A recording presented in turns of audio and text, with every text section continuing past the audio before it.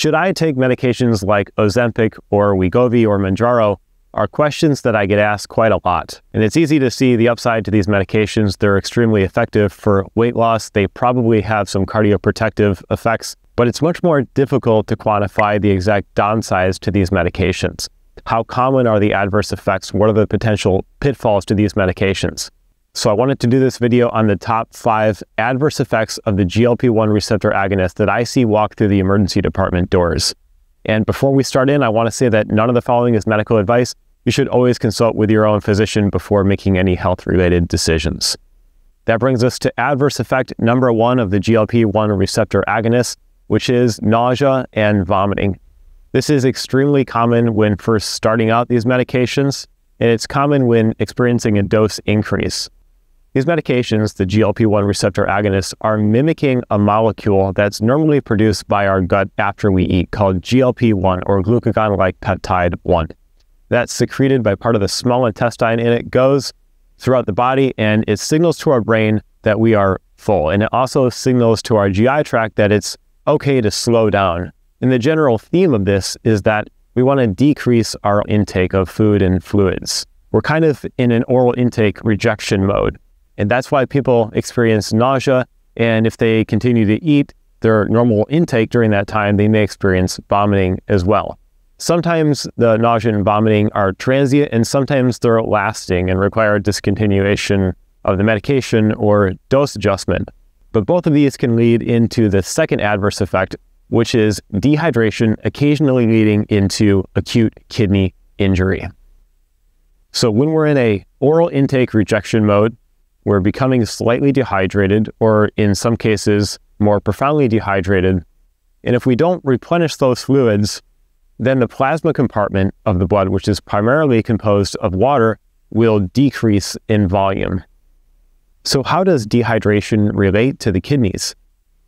Well, the kidneys normally secrete waste products into the urine in a concentrated form. And from a chemical or diffusion perspective, you can think about this as trying to roll a boulder uphill. You're going against the normal forces of nature or gravity. And it's the same thing in the kidneys, trying to secrete or concentrate waste products into the urine. But when our plasma volume becomes lower and lower, the kidneys have to do a couple more things.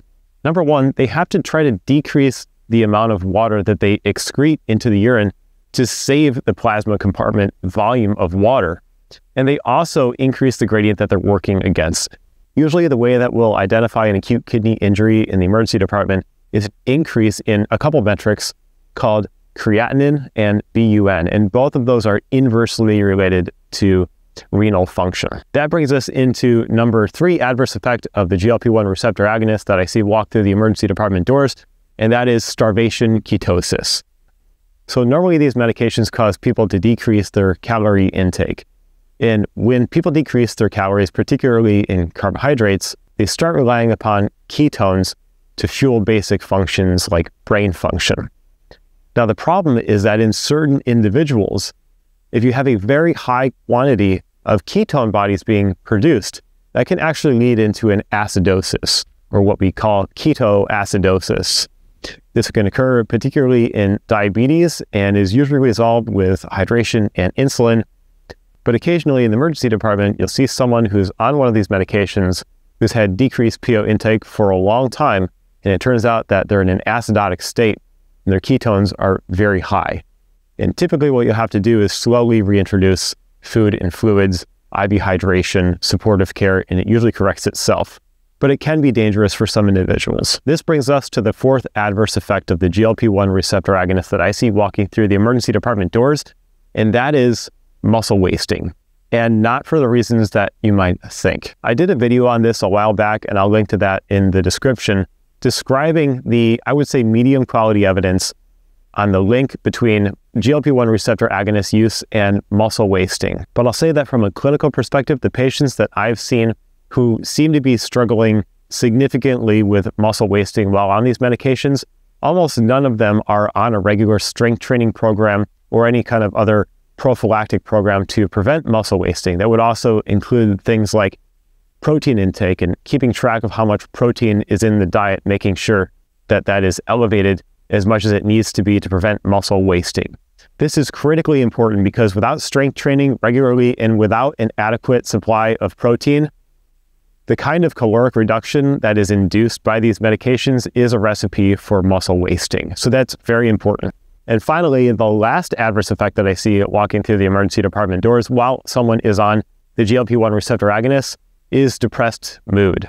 So there have been plenty of studies in the past showing that when someone is in a significant caloric deficit, their mood decreases, and that can in fact lead into a significant depression. The mechanism here is not entirely known, but it likely has to do with a reduction in energy expenditure through reductions in metabolic rate and the thyroid. Now, those are my top 5 in decreasing order of frequency that I've seen in the emergency department, but I will include an honorable mention here because it's talked about so much, and that is gastroparesis. So gastroparesis is included as a side effect of these medications. It is a known side effect. What makes it difficult to tease out in some of the research is that gastroparesis is also a known complication of diabetes. And because diabetes is the end stage of a spectrum of metabolic dysfunction, it's possible that some people develop gastroparesis-like pathology earlier in their disease than others. I have seen gastroparesis in the emergency department in patients who do not have diabetes but are primarily taking these medications for weight loss as an indication, so that's important to know about as well. With that, thank you so much for listening. If you want to support this channel, the very best way to do that is to hit the like button and the subscribe button. If you're on Spotify and are able to head over there, I'll leave a link in the description to leave a review or a rating. It helps so that the algorithm can pick up the channel and share it with more people. So with that, thank you again, and we'll see you next time.